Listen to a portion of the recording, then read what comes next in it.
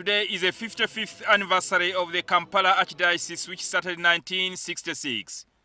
Unlike the past, today's event involved heavy security at Lubaga Cathedral following the recent terror attacks.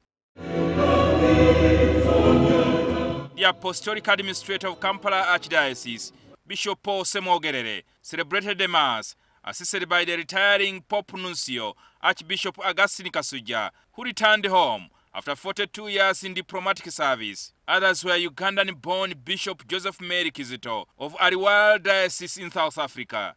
The head of the Archdiocesan laity, Aloysius Sewanyana, while reading the institutional message, was first to signal the warning to government to avoid a planned amendment of the land law to abolish the Mailo land. Kuwulira nti waliwo abagezaako kuleeta amateeka amajja olaba nti obwannannyini Mailo land buvaawo. Naye ng'ebyekwasibwa ebyogerwa abamu sibikkiriza era abakristo bangi babyemu omunyama bagala waliwo ekigendere ekirala kye baagala okuggusa. He was backed up by the Katikkiro of Buganda, Charles Peter Mayiga, who also called for an end to attacks against the Kabaka of Buganda. Ne bisiba ku bintu eby'okututawaanya ng'ettaka lya Mailo eyo nsonga ya kututawaanya, nsonga ya kugezaako kunafuya Bwakabaka. Emirundi emirala wabayo abatyoboola Ssaabasajja Kabaka. Ennaku zino bangi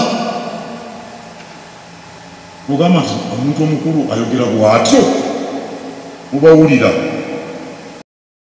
In his response, Prime Minister Robinah Nabbanja said government has no intention of tampering with the current land law.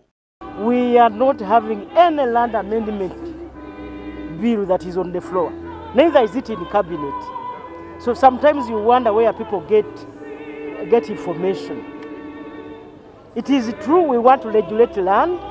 It is true everybody is concerned of land evictions. It is true that we must, as a government, that's our role, to regulate land use and the like, so that our people can develop.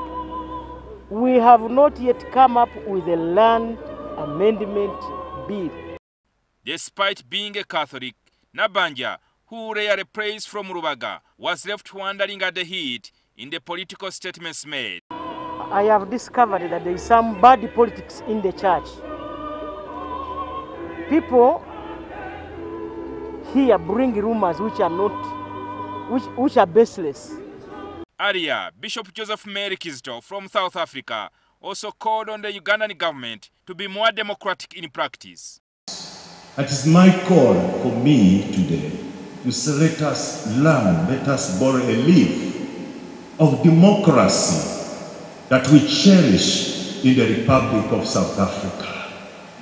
Tetusobola kubanga tukola mu nsi ya South Africa naye ate nga tetuva tetulina democracy. We need that. Because he said we are not democratic in Uganda. In South Africa they are more democratic. But to me Uganda is democratic because we have gone through election and we are doing work, and I think let us not politicize everything.